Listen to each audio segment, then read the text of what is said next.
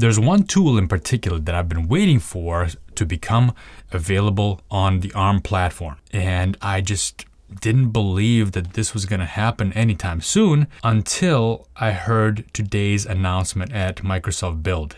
Check it out. And to bring this to life, we're also announcing Project Volterra. It's a Windows dev kit with an ARM CPU and NPU.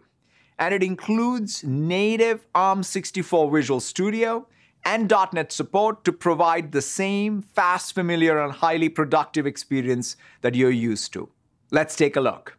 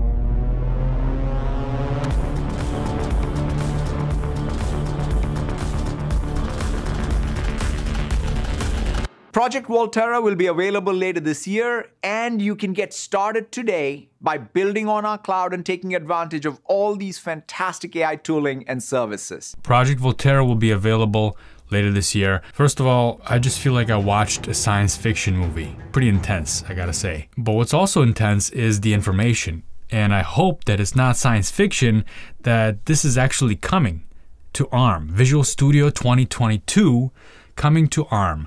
Now, I don't know if they're gonna be releasing basically just a box with multiple ports. I guess they didn't know what to put because maybe it's not finalized yet. But could it be that this year ARM version of Visual Studio 2022, and not Visual Studio for Mac, actual Visual Studio 2022 is gonna be available? We will see about that. I don't know. I'm still kind of shaking from the announcement. Okay, I'm not shaking.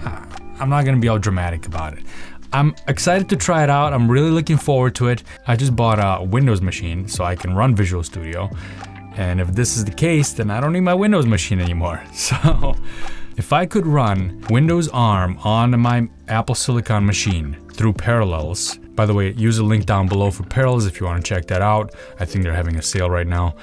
If I can run that on Parallels and run Visual Studio on it, and Visual Studio will work natively on ARM, which means no lagginess, no slowdowns, no translation from x64 to ARM via Windows. That's gonna be really smooth and a really nice experience. But is Visual Studio for ARM gonna be available only on this box that they're showing us, the Volterra box, which kind of looks like a Mac Mini, but a Windows Mini? What are they gonna call it? Surface Mini? I don't know, but it looks like a little mini Microsoft computer. I hope that Visual Studio 2022 for ARM will be decoupled from that little box so that we can run it separately on a machine that's not that little Windows box, because, well, I don't know, I want to be able to run it with all my other stuff on my Mac. Anyway, a fun little announcement today from Build. It just started today, May 24th, 2022, and probably a lot more fun announcements to come. I'll keep you updated.